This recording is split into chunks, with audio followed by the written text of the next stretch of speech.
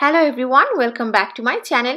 দেশে অথবা দেশের বাইরে বাচ্চা জন্ম হওয়ার পর মারা ব্রেস্ট মিল্কের পাশাপাশি বাচ্চাদের ফর্মুলা মিল্ক দিয়ে থাকে। ফর্মুলা মিল্ক খাওয়ানোর জন্য আমাদের প্রয়োজন ফিডিং বটলের অথবা বাংলাদেশে যেটাকে আমরা বলি ফিডার। আজকের ভিডিওতে আমি বাচ্চাদের ফিডার দিয়ে দুধ খাওয়ানোর জন্য যাবতীয় যা ইনফরমেশন আমাদের প্রয়োজন সেগুলো তোমাদের সাথে শেয়ার করব। হয়তো ইনফরমেশনগুলো একদমই সিম্পল এবং সবারই জানা, কিন্তু নতুন মাদের জন্য আশা করছি অবশ্যই ইউজফুল হবে। ইভেন আমি যখন নতুন মা হয়েছিলাম তখন আমারও এই সব ছোট ছোট জিনিসগুলো বারবার ফ্রেন্ডসের কাছে ফোন করে জেনে নিতে হতো। যদি আমার চ্যানেলে নতুন হয়ে থাকো, আমি সিমস, আমার একটা 2 years old cute baby girl আছে এবং আমি আমার চ্যানেলে মাদের জন্য এবং বেবিদের জন্য বিভিন্ন টিপস, হ্যাকস, আইডিয়া এবং আমার লাইফস্টাইল শেয়ার করে থাকি। প্রতি সপ্তাহে আমি নতুন ভিডিও পোস্ট করি, সো সাবস্ক্রাইব করে এবং পাশের বেলটি অন করে সাথেই থাকো। আমাদের ফ্রেন্ডস অ্যান্ড ফ্যামিলিতে যারা নতুন মা হয়েছে অথবা নতুন মা হতে যাচ্ছে তাদের সাথে প্লিজ আমার ভিডিওটি শেয়ার করবে। এবং এটা হলো আমার নিউবর্ন সিরিজের পার্ট 3। এর আগে আমার নিউবর্ন সিরিজের পার্ট 1-এ শীতে শিশুর যত্ন এবং পার্ট 2 বাচ্চাদের কিভাবে ডাইপার পরাতে হয় সেটার উপরও দুটো ভিডিও আছে। সেগুলো না দেখে থাকলে ডেসক্রিপশনে আমি লিংক দিয়ে দিব, চেক করতে ভুলবে না। তো আজকে ভিডিও শুরু করা যাক। ফিডার ব্যবহার করে দুধ খাওয়ানোর জন্য আমাদের প্রথম প্রয়োজন ফিডারের। সো মার্কেটে অনেক রকম ব্র্যান্ডের ফিডার পাওয়া যায়। আমি আমার বেবির জন্য নিউবি এবং মাদার কেয়ার ইউজ করেছিলাম, বাট মোস্ট পপুলার ব্র্যান্ড হলো অ্যাভেন্ট। সো তোমাদের পছন্দ মতো তোমরা যে ব্র্যান্ড প্রিফার করছো সেই ব্র্যান্ডের ফিডিং বটল কিনে নিবে। নাম্বার 2 হলো বেবির মিল্ক বানানোর জন্য আমাদের প্রয়োজন গরম পানি। বাসায় থাকলে সাথে সাথে গরম পানি করে নেওয়া যায়, কিন্তু বাইরে গেলে আমাদের প্রয়োজন গরম পানি রাখার একটি ফ্লাস্ক। তার জন্য একটি ভালো ফ্লাস্ক কেনা প্রয়োজন, যেটা থেকে পানি লিক হবে না এবং বাইরে যাওয়ার সময় পানি গরম করে সেটাতে ভরে নিয়ে গেলে তোমাদের মিল্ক বানানো অনেক ইজি হবে। পাশাপাশি আমাদের প্রয়োজন পাউডার মিল্ক সাথে করে নিয়ে যাওয়া, এবং তার জন্য তোমরা এমন একটি কন্টেইনার কিনে নিতে পারো যেখানে মিল্ক এর পরিমাণ যতটুকু প্রয়োজন ততটুকু মেপে এর ভিতরে ভরে নিয়ে যেতে পারো। এটি একটি ছোট বক্স, তো খুব একটা বেশি স্পেস নিবে না, কারণ নর্মালি মিল্কের বক্সগুলো অনেক বড় হয় এবং বাইরে গেলে মিল্ককে চামচ দিয়ে মেজার করে দুধ বানাতে হবে না, বরং এখান থেকে মিল্ক নিয়ে 3 বারে 3 বটল মিল্ক বানাতে পারবে।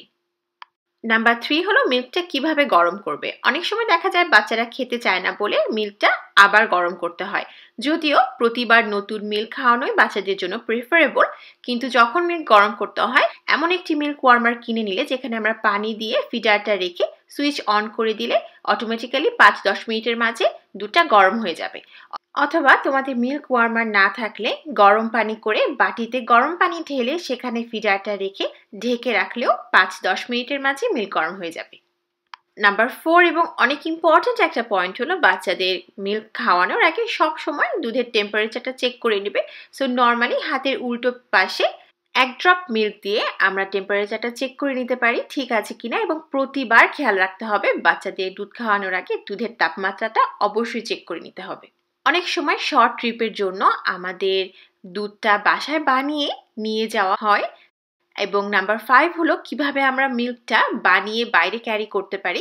তার জন্য তোমরা এমন একটি মিল্কের ব্যাগ কিনে নিতে পারো যেটার ভিতরে ফয়েল দেওয়া থাকে এবং মিল্কের টেম্পারেচারটা অনেকক্ষণ গরম থাকে। যেসব বাচ্চারা এক্সক্লুসিভলি ব্রেস্ট ফেড তাদের জন্য অনেক সময় মারা ব্রেস্ট মিল্ক এক্সপ্রেস করে বাইরে নিয়ে যায়, যদি বাইরে বাচ্চাদের ব্রেস্ট ফিডিং করানোর অপশন না থাকে সেটার জন্য। বাচ্চাদের ফর্মুলা মিল্ক না দিতে চাইলে এটাও খুবই একটা ভালো অপশন বাইরে যে বাচ্চাদের ফিডার খাওয়ানোর জন্য। এবং এমন করতাম, আমার বেবির জন্য আমি এই ব্রেস্ট মিল্ক এক্সপ্রেস করার মেশিনটা কিনে নিয়েছিলাম। এটা হলো ব্র্যান্ড নিউবি। নিউবি ছাড়াও আরো অনেক ব্র্যান্ড আছে মার্কেটে, যেমন মডেলা একটা খুব ভালো ব্র্যান্ড, ছাড়াও আরো অনেক ভালো ভালো ব্র্যান্ড আছে। তো যেসব বাচ্চারা এক্সক্লুসিভলি ব্রেস্ট ফেড তাদের জন্য এটা একটা খুবই ভালো অপশন। চাইলেই মারা ব্রেস্ট মিল্ক এক্সপ্রেস করে বাইরে নিয়ে যেতে পারো। নাম্বার 7 হলো ব্রেস্ট মিল্ক এক্সপ্রেস করার পর সেটা আমরা কিভাবে সংরক্ষণ করতে পারি। ফ্রিজারে রেখে নর্মাল ফ্রিজে রেখে দিয়ে আমরা 24 ঘন্টার মাঝে মিল্কটা ব্যবহার করতে পারি। বেবিদের 24 ঘন্টার মাঝে খাইয়ে ফেলতে হবে। এগেন ফর্মুলা এবং ব্রেস্ট মিল্ক চুলায় অথবা মাইক্রোওয়েভে গরম করা যায় না, তাই গরম পানিতে গরম করে নিতে হবে। এবং অপশন নাম্বার 2 হলো চাইলে ব্রেস্ট মিল্কটা ফ্রিজ করে রাখা যায়। ফ্রিজ করার জন্য এমন যেগুলো শুধুমাত্র ব্রেস্ট মিল্ক ফ্রিজ করার পাউচ, সেরকম পাউচ কিনে নিতে হবে এবং এখানে লেখা থাকে মাদার্স মিল্ক অথবা ব্রেস্ট মিল্কের জন্য এই পাউচগুলো সুইটেবল এবং কবে মিল্কটা এক্সপ্রেস করছো, সময় এবং তারিখ এবং সাথে অ্যামাউন্ট কতটুকু করছো সেটা লিখে ডিপ ফ্রিজে 6 মাস পর্যন্ত সংরক্ষণ করা যাবে। এবং এটা ডিফ্রস্ট করার জন্য এগে নর্মাল ফ্রিজে রেখে দিতে হবে এবং গরম পানিতে গরম করে খাওয়াতে হবে।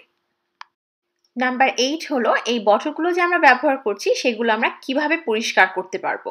সো প্রথমত খাওয়ার পর বটলগুলো আমরা জাস্ট পানি দিয়ে ধুয়ে রেখে দিতে পারি এবং সারা দিন শেষে যখন আমাদের বেবিরা যদি 4-5 বার বটল খায়, 4-5টা বটল একসাথে হয়ে যাবে, তখন আমরা এমন ডিশওয়াশিং সোপ দিয়ে এর সাথে ব্রাশ ব্যবহার করে বটলগুলো ভিতরে ক্লিন করে নিতে পারি। বাট মেক শিওর করবে ব্রাশের উপর সাইডটাতে যেন ব্রাশ থাকে অথবা ফোম দেয়া থাকে, যেন একদম ফিডারের নিচ পর্যন্ত ভালোভাবে ক্লিন হয়। নিপল এবং ক্যাপ ধোয়ার জন্য সেপারেট স্ক্রাবার ব্যবহার করবে, যেটা শুধু বেবির ফিডার ধোয়ার কাজেই ব্যবহার করা হবে।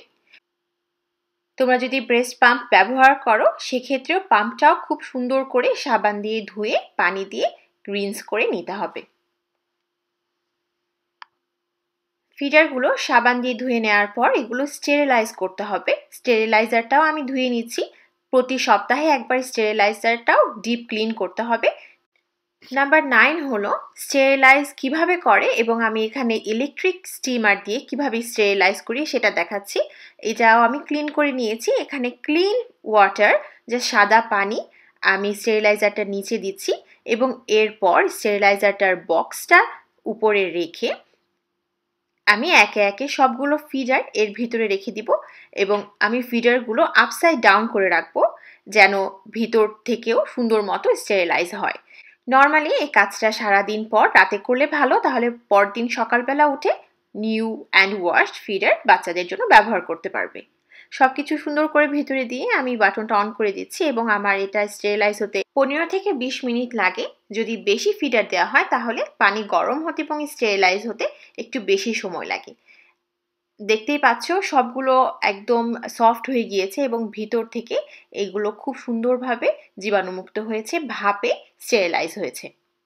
তোমাদের কাছে যদি ইলেকট্রিক স্টিমার স্টেরিলাইজার না থাকে তাহলে তোমরা চুলায়ও গরম পানি করে ফিডারগুলো স্টেরিলাইজ করতে পারো, জীবাণুমুক্ত করতে পারো। সেটার জন্য হাঁড়িতে ফুটন্ত গরম পানি করে নিয়েছি, সেখানে একটি একটি করে সবকিছু দিয়ে ঢেকে 5 থেকে 10 মিনিটের জন্য পানিতে ফিডারগুলো ফুটিয়ে নিব। আমি ফোনে 5 মিনিটের জন্য টাইমার সেট করে দিচ্ছি, কিন্তু তোমাদের কাছে যদি মনে হয় 10 মিনিট করা প্রয়োজন তাহলে তাও করতে পারো। চুলায় স্টেরিলাইজ করলে ফিডারের কালারটা একটু নষ্ট হয়ে যায় এবং ফিডারটা ঘোলা হয়ে যায়, কিন্তু ইলেকট্রিক স্টেরিলাইজারে করলে সেটা হয় না। বাংলাদেশে ম্যাক্সিমাম মারাই চুলায় গরম পানিতে বাচ্চাদের ফিডারগুলো জীবাণুমুক্ত করে নেয়। সো এটাও বাচ্চাদের ফিডার স্টেরিলাইজ করার খুব ভালো একটা পদ্ধতি। পানিটা ঠান্ডা হয়ে গেলে ফিডারগুলো ভাপে থাকলে এগুলো জীবাণুমুক্ত হয়ে যাবে। সো আমি এতক্ষণ ফিডার দিয়ে দুধ খাওয়ানোর জন্য যে এসেনশিয়ালসগুলো দেখালাম সেগুলো মাদার কেয়ার ব্র্যান্ডের ফিডিং বটল স্টার্টার কিটের ভিতরে ছিল। সো তোমাদের যদি পসিবল হয় তাহলে এমন একটি স্টার্টার কিট কিনে নিতে পারো। অ্যাভেন্ট ব্র্যান্ডেরও এমন নিউ স্টার্টার কিট পাওয়া যায় এবং এমন কিনে নিলে তোমাদের বেবিদের ফিডারের দুধ খাওয়ানো এবং ফিডার ক্লিনিং করতে অনেক সুবিধা হবে। সো এই ছিল আজকের ভিডিও, আশা করছি ভালো লেগেছে। ভালো লাগলে অবশ্যই give me a big Thums up, অবশ্যই ফ্রেন্ডস অ্যান্ড ফ্যামিলিদের সাথে শেয়ার করতে ভুলবে না। C you soon on my next video. Till then, by.